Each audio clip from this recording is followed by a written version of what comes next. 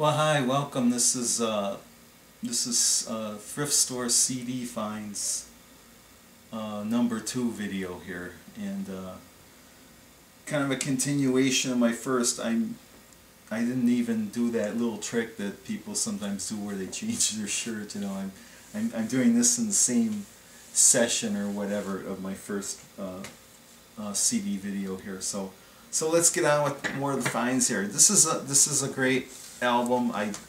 I bought this new back in the day, in I think it was like 94, maybe 94, 95. Can't believe it's been like 20 years ago.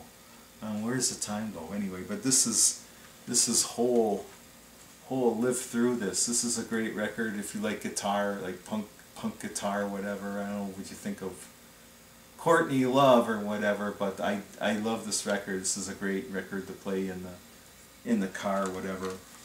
There's a performer. I bought one of her records new back in the day, and I found some other ones here too. This is Nancy Griffith, Flyer. She's kind of like, she's from Texas. She's kind of like folk country, I guess. I didn't even notice she's on a bicycle there. You gotta love that. I love anyone who's into bicycling. Is a friend of mine there. Now this is actually kind of a cool find too. I believe this was the band that preceded Pearl Jam, or some of the members. But this is Mother Love Bone, and I don't think I played this one yet. How much is this? $1.99. So it was kind of a lucky find there. Mother Love Bone. I'm kind of a big Pretenders fan, and I played this record through it. It's a great record. I never found this one on vinyl. I have all their early records, like the first 4 or 5 albums on vinyl, but this is the Pretenders. Last of the Independents. In fact, on the day I'm making this video, this was Sunday, on the CBS Sunday morning show, they had a segment on Chrissie Hynde or whatever, in her history in music. It was pretty well done segment there. I have the second album also by Garbage. This is Garbage 2.0. I didn't like this one as much as the original, their debut record, but this is still a great record there. And then sometimes you come across some of these generic kind of records, kind of like a compilation kinds of records like that. This is something called Classics for Relaxation. So I haven't played this one yet, but you know, $1.99, can't go wrong. I don't really know too much about Kathy Mattea. I mean, she's kind of country, I guess. But I thought I'd buy this one. I think this was like $1. I can't recall. I don't have a price on it, but should be pretty good. I got here $2. This is the Cranberries. I have another record by them that I bought new back in the day. Can't remember what their hit was. I can't even read this here. No Need to Argue. Okay, so that's that one there, Cranberries. And here's one that's actually still sealed. It's by a band called Surrender Dorothy, Sometime, Someplace, for $1.99. So I thought, well, it's brand new for $2. I probably can't go wrong there.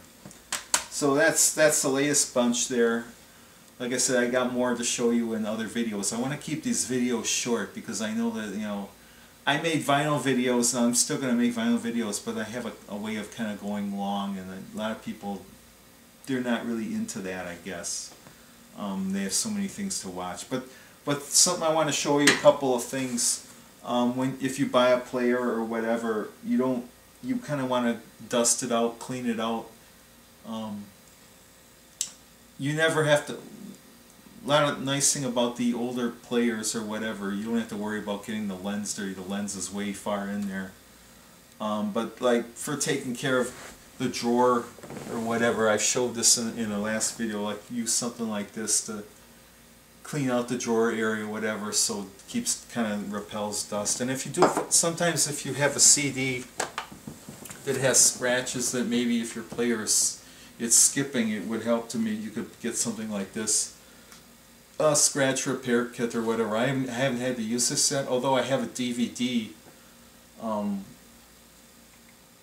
the Beatles anthology. I bought this box set, the Beatles anthology, the DVD set, and one of the discs in there had like a scratch or something, and it never really, I've never really been able to watch it, and that's why I bought this. I gotta really try to polish that out, and maybe that DVD will be watchable out of that.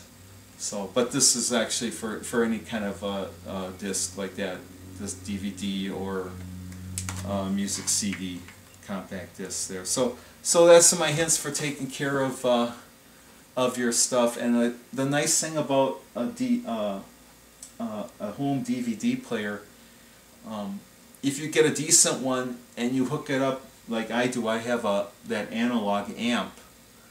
You really get the sound potential of the CDs, especially if you have good speakers, or if you have some good home style headphones. You really get the potential of what the sound on the CD was. And it's like, if you younger ones, I don't know, you grew up, you know, it's like the CD seems like ancient history to you, or maybe your parents were into them or whatever, and now you have your phone with your MP3 files or whatever with those little earbuds. You're not really hearing the quality of sound that even a CD has. An MP3 file, for instance, is much more compressed. It doesn't have the kind of dimension, stereo or not, you know, of what an audio CD had, especially when you play it on a good home amplifier or whatever. But one thing I would warn you though, if you have a newer amplifier, whatever, a digital amplifier, you can like turn that volume, and it doesn't seem to really go much higher. You know, you can turn it quite a ways. But an older analog amplifier, even if it's just like 30 watts per channel or whatever, you turn that volume a little bit and you could easily overload your speakers, even if they're good speakers or whatever, or your neighbors could call the cops on you. I mean, I've been playing this player with this JVC analog amp, for instance, and I just turn the volume a little bit, and it's like as loud as I would ever need it to be. You know what I'm saying? So that's like one thing to think about. And but I gotta say though, that an older analog amplifier really seems to enhance the full sound quality of a digital CD. I don't know why that is. Digital seems to enhance analog and vice versa. So, but with that, I'll say goodbye for now, and until next time, I have some more finds to show you. So. Thanks for watching, and hope to see you here again real soon. Bye.